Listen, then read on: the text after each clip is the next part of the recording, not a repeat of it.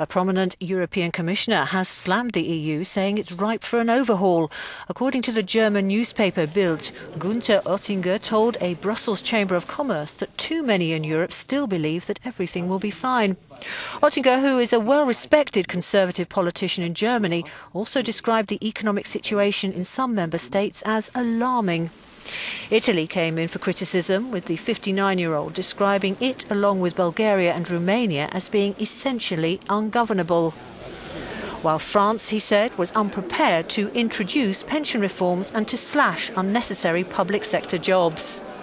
Oettinger's remarks came on the eve of a report by the Organisation for Economic Cooperation and Development, which predicts the Eurozone will remain in recession for a second year. Unlike the US, the OECD said, the 27-member bloc still needs to tackle problems in its financial sector.